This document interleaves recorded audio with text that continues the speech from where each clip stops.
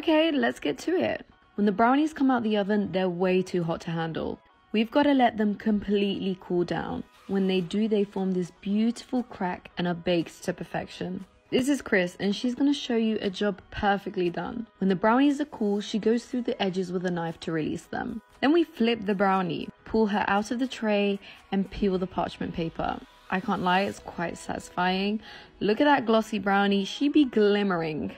We want our pieces to be uniform and the same, so we go in with this wheel cutter. It's actually insane how beautifully Cris marks this tray. Once she marks the whole tray, she begins to get her pieces out of it. She does a bit of quick maths to calculate the slab size and cuts all the pieces that she needs.